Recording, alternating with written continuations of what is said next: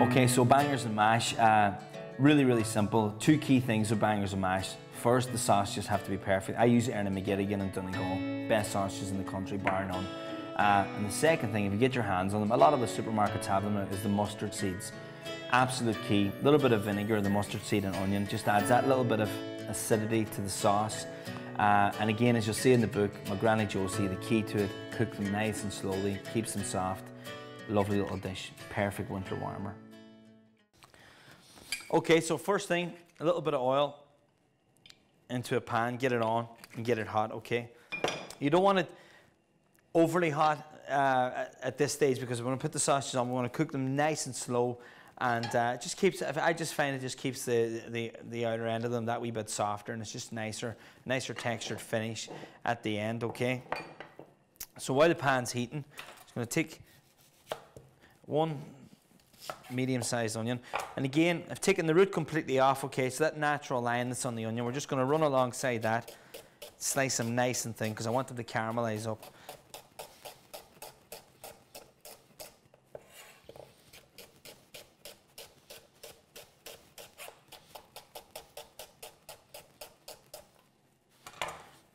Okay, the sausage is on.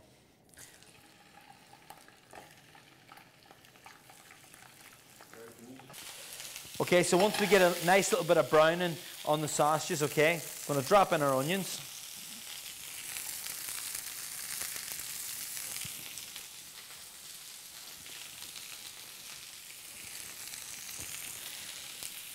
And as well as that, just give it a tiny wee mix, get it right into the base of the pan, okay. The onion's going to add just a lovely depth of flavour to this, okay. So it's basically the first stage, in, as well as the fat and flavour coming off the sausage, the onion's going to add a wee bit of sweetness to our sauce, okay. So then just some mustard seeds, okay.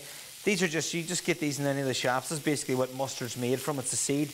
It's raw, it's hard at this stage, okay. I'm going to drop them in here, and they'll almost start to pop, and you'll hear them sizzling as well and popping out of the pan.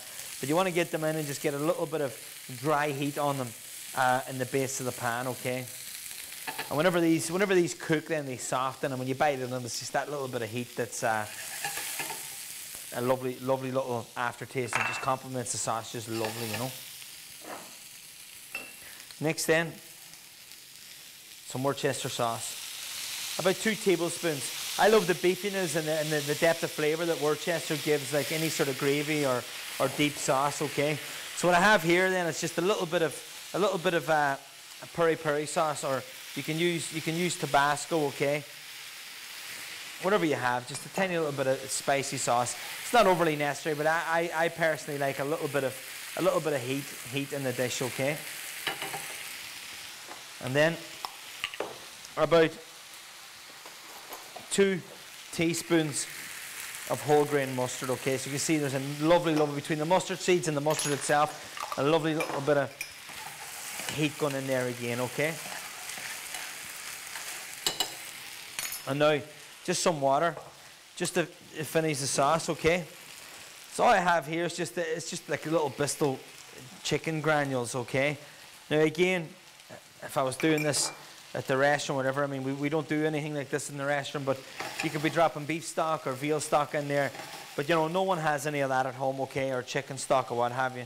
So just a regular little bit of gravy is absolutely perfectly fine for this, okay? So let that blend in, and then for a little bit of acidic flavour, about 3-4 tablespoons of balsamic vinegar, okay? And then in with the gravy.